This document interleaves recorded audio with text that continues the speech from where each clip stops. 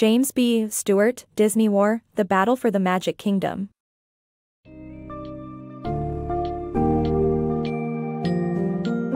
Welcome to the fascinating world of Disney and its internal battles as chronicled in JamesBStewart's book, Disneywar, The Battle for the Magic Kingdom.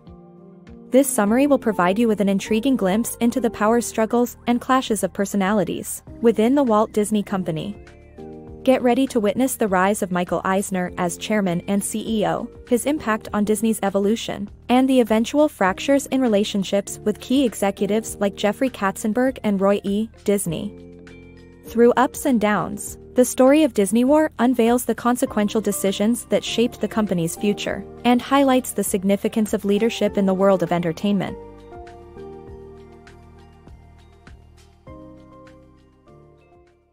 The Disney Family Feud. Roy E. Disney, the nephew of Walt Disney, disagreed with Michael Eisner's leadership style at Walt Disney Company, which he felt had made the company overblown and pompous. Despite attempts to remove him from the board, Roy stood his ground and eventually walked out. The Transformation of Disney, the Eisner Era. This piece describes the story behind the revitalization of Disney under the leadership of Michael Eisner, Frank Wells, and Jeffrey Katzenberg.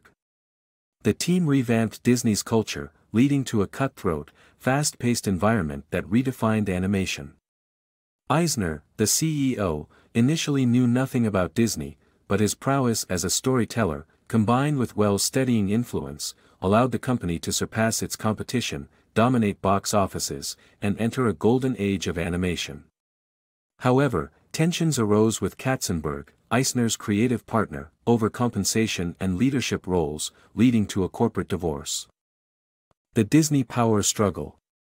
This book excerpt details the fierce power struggle that unfolded at Disney in the 1990s. It all began when Jeffrey Katzenberg demanded $60 million from CEO Michael Eisner, triggering a cutthroat culture of survival of the fittest. Eisner's acquisition of ABC, one of the biggest mergers ever, fueled his pursuit of Hollywood agent Michael Ovitz. Eisner promptly hired Ovitz as president, sparking animosity among senior management. Ovitz negotiated a $90 million settlement with Katzenberg, but when General Counsel Litvak and CFO Steve Bollenbach rejected it, Katzenberg sued Disney for as much as $12.5 billion.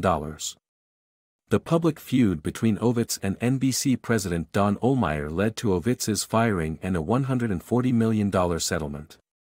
Eisner faced criticism, but with a board of supporters, he dismissed institutional investors' concerns and exercised stock options worth $565 million. Eisner's Overreaching. In this book, the rise and fall of Michael Eisner's career at Disney is chronicled with a focus on his hubris and overreaching decisions. From the firing and replacing of staff to costly and failed projects, the story illustrates how his own lack of integrity eventually led to a loss of support from even his closest allies. Despite successes with distributing Pixar's animated movies and acquiring the Fox Family cable network, his contentious relationship with Steve Jobs, Disney's own flops, and rejection of hit TV series Lost and Desperate Housewives ultimately led to a letter-writing campaign and the ousting of Eisner from the board. The Battle for Disney. In the early 2000s, Roy Disney and Stanley Gold resigned from the board of directors of the Walt Disney Company, accusing CEO Michael Eisner of gross mismanagement. Jobs threatened not to renew Pixar's deal unless Eisner left. This led to a Save Disney campaign launched by Roy and Gold, urging shareholders to vote against management. Institutional investors also opposed Eisner. Although Eisner survived the shareholders' meeting, he was forced to give up the title of chairman. In 2004, Eisner announced that he would step down as CEO when his contract expired in 2006, planning to become chairman with Iger as CEO. Roy and Gold dismissed this as window dressing, and the board decided to search for a new CEO over Eisner's objections.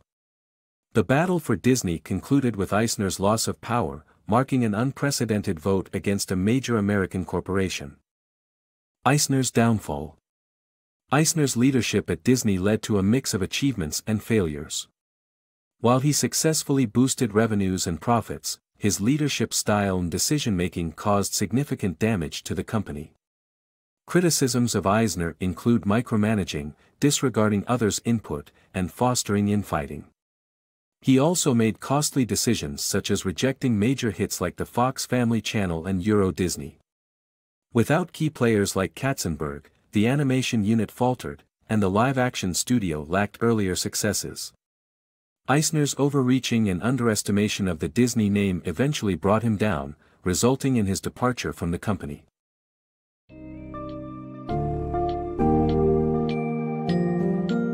In conclusion, Disneywar, The Battle for the Magic Kingdom, offers a captivating look into the inner workings of the Walt Disney Company under the leadership of Michael Eisner.